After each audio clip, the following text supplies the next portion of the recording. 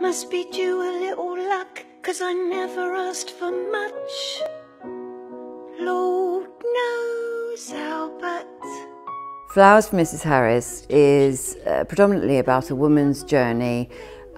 She sees a Christian Dior dress in a client's house. She's a char lady, and by seeing that and the effect it has on her, she realises she can't stay where she is in life anymore, and she has to let go of her past in order to move forward. It's her moving on in life, letting go of something, which I think everyone can relate to.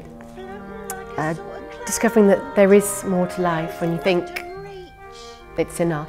The House of Dior have given their approval for us to use all the designs from the specific collection, so that's great. So it's, you know, I think Les Brotherston has had a fabulous time recreating and adding his own twist to the dresses, and so it will look extraordinary. The main focus of our story are the characters, and they are our spectacle.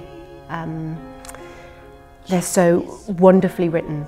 Every single character, no matter how big and how small, has a real journey that they go on, and you know, where they start and where they end are very different places, and that's, as an actor, is a lovely thing to be able to play with.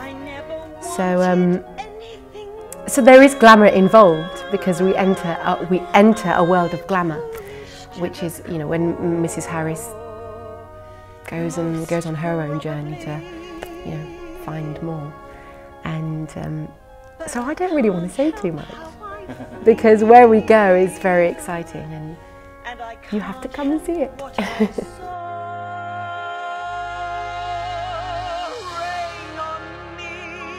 I'm really looking forward to going back to Sheffield. I love it. I loved it when I was there before. It's very cosy. There's a great theatre audience there. They love going to the theatre. It's Dan's last show at Sheffield, so it feels good to be part of that. Brand new musical in the main house. It's so beautiful, and I think everyone is going to be able to relate to Ada Harris, and in fact a lot of the other characters in the show. But the most important thing is the humanity of the piece, and how we will all emotionally connect to this woman and understand her and go on the journey with her.